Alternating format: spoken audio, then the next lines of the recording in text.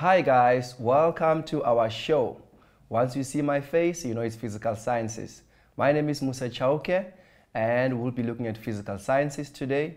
We will try and assist you on how to get easy marks in the exam and try and correct what the errors that you make during exam. Today's show is sponsored by Liberty. Liberty has been sponsoring South African education for over 30 years. So big ups to Liberty.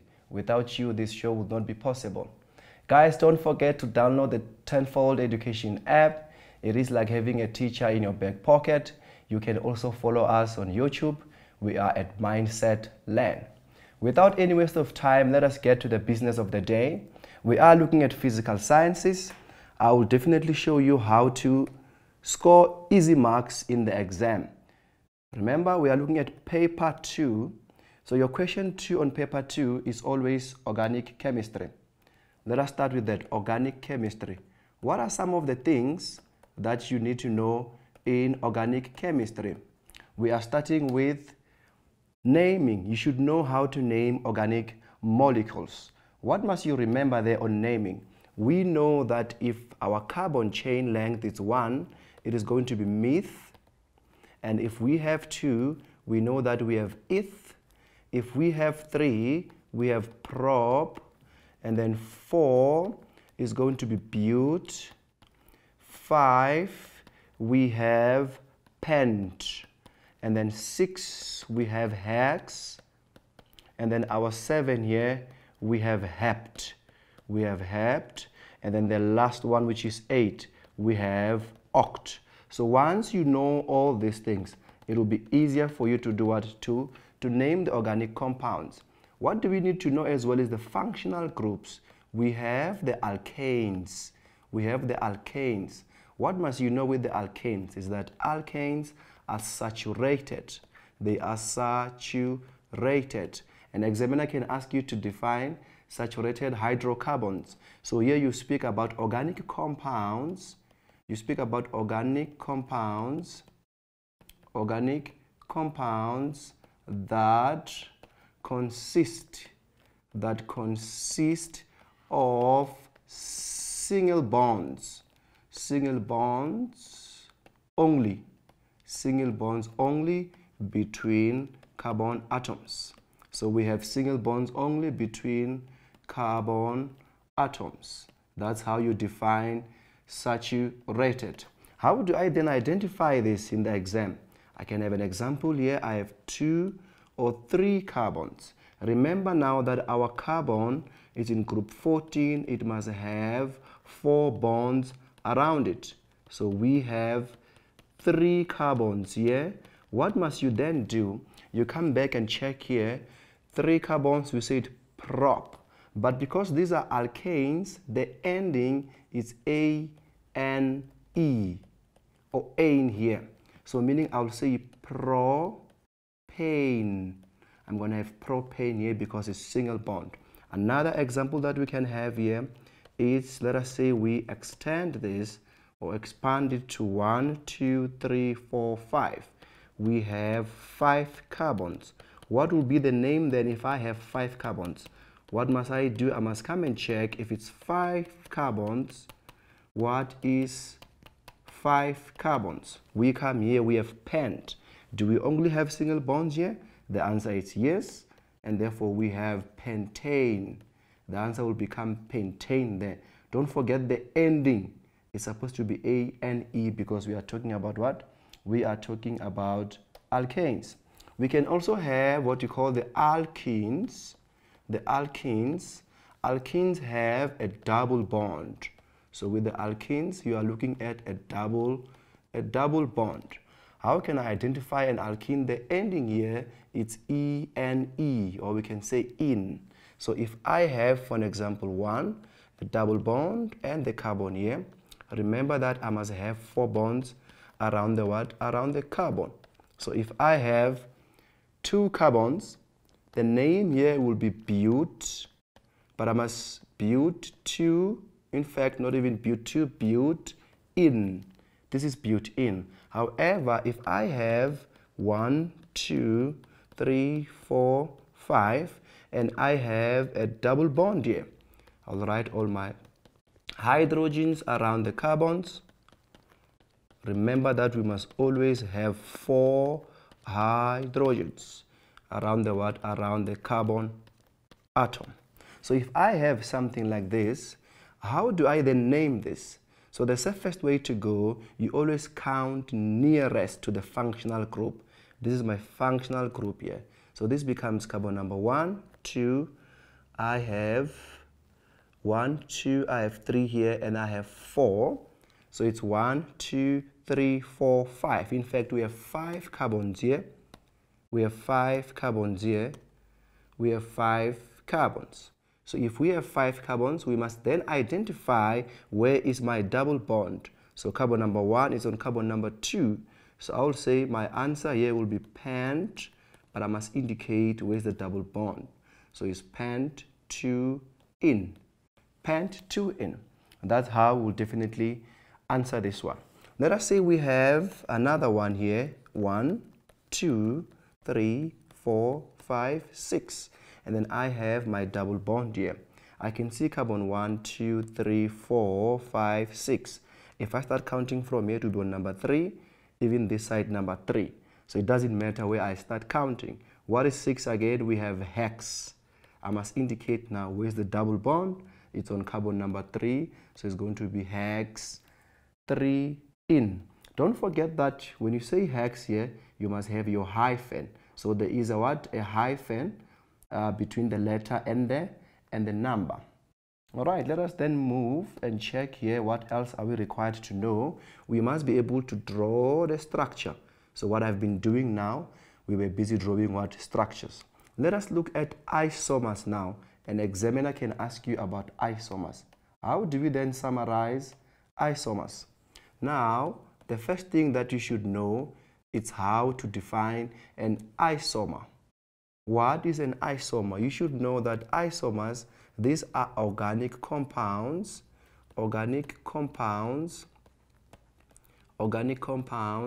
that have the same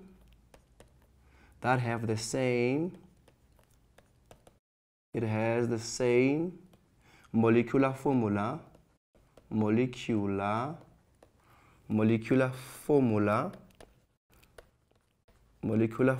but different structural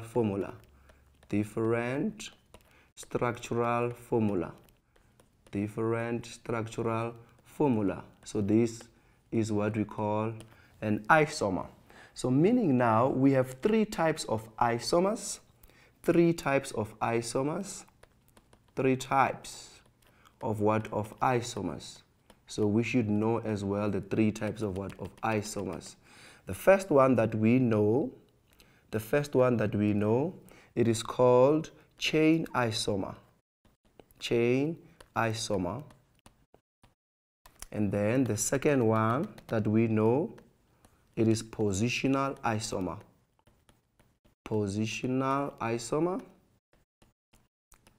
And then the third one, we have chain, we have positional, and we have functional isomer. Functional isomer. Okay, then how would you define chain isomer? The way you have defined an isomer, but you are going to change on structural formula. You must speak about what here? You must speak about different chain length. So here we have different chain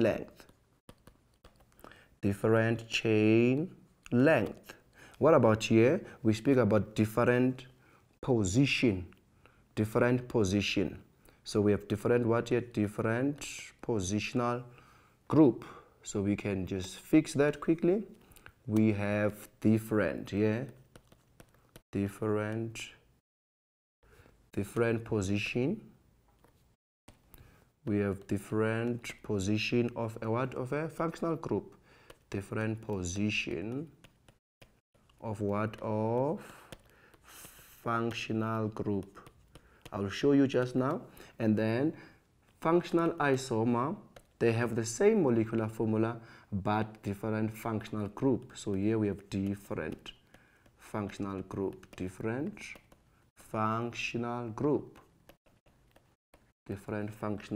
That's what we have here. Okay, so we have three: chain isomer, positional isomer, and functional isomer. How do you then identify a chain isomer? A chain isomer. Let us look at this chain isomer. So I can have an example here where I have 1 carbon, 2, 3, 4, or even 5. What do you know about 5 carbons? We know that is pent. What we are going to check now is to check if does it consist of single bonds only. And if it does, it means that we have a what? We have an alkane. We have an alkane. So we have that here. So the name becomes what here? Becomes pentane. Pentane. Now, if I'm tasked in the exam to draw a what? A functional, in fact, a chain isomer of pentane, what can I do? And why is this one called a chain isomer? It must have the same molecular formula, but different chain length. All right.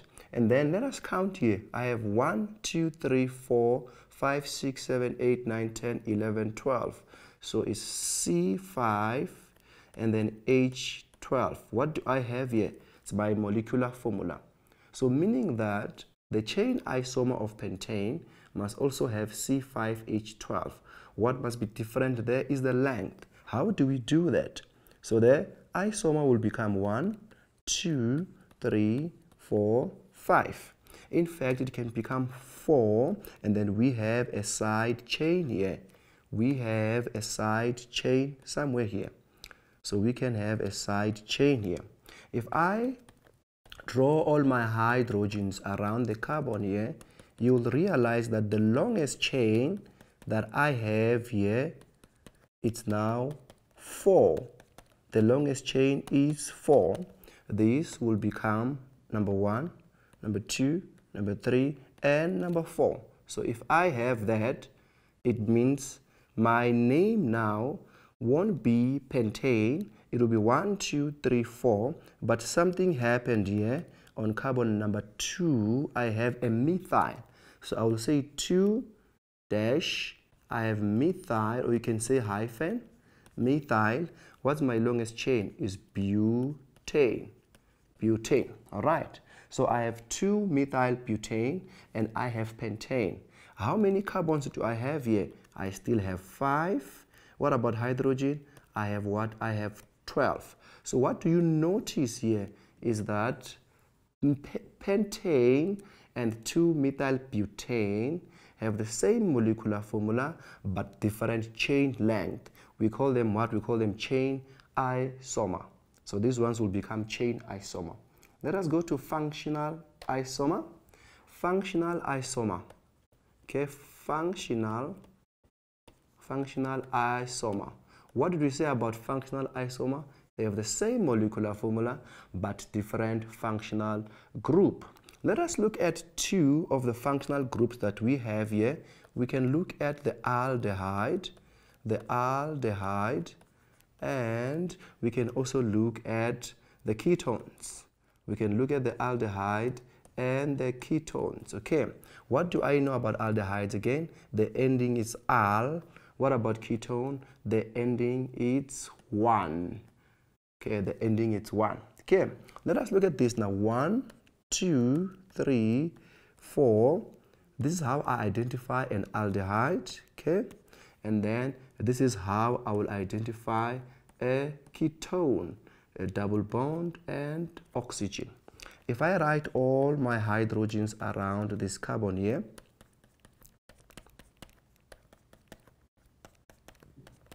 okay, and then I write all my hydrogens here, you will realize that it has the same molecular formula but different functional group. Different functional group. Okay, how many carbons do I have here? I have 1, 2, 3, 4. What will be the name here? It's going to be bute. Let's fix that quickly. It's going to be bute. So we have bute. I must indicate where I saw a what? A ketone. And then on number 2, 2 dash, and then 1. That's my name there. But with aldehyde, I'll start counting from here. 1, 2, 3, and then I have what? I have 4. Now my name this side will become what? Will become butanol. butanol. What do you notice here is that aldehyde and a ketone, they have the same molecular formula rather, but different functional group, because one is what? One is an aldehyde and the other one is a what? It's a ketone. So once you are given a ketone and an aldehyde, you should know that these are what? Are functional what? Isomers. Let us look at positional isomer very quickly. Positional isomer very quickly. Now, with positional isomer,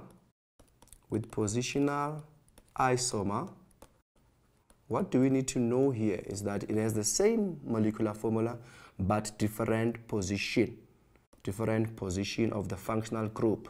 Let us check what we have here. Let us look at what we have in terms of alcohols here. I'm not sure if you can notice that I have an OH there, which is called the hydroxyl group. It is called the hydroxyl group. So in the exam, once you see OH, you know that you have the what there? Hydroxyl group. But not just OH, it must be OH only. All right. What will be the name here? We start counting nearest to the functional groups. I have 3, I have 4, and I have 5. What will be my name here? It's going to be pentan.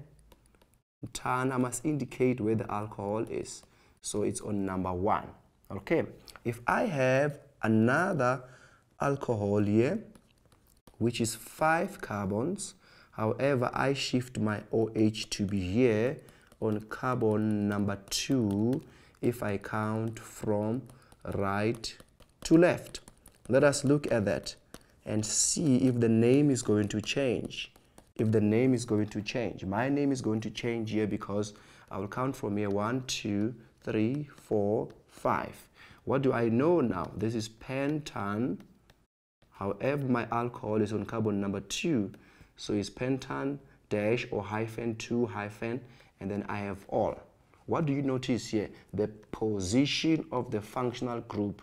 It is not what? It's not the same. It's different. Here was position on number 1. Here position on number what? On number 2. We can also identify that this is primary alcohol. Primary. Okay? This is primary alcohol. And then this one here is what is secondary what? Alcohol. We have secondary alcohol there. That's what you need to know. All right, grade 12s. What we can do in the meantime, let's take a break and then we'll come back shortly.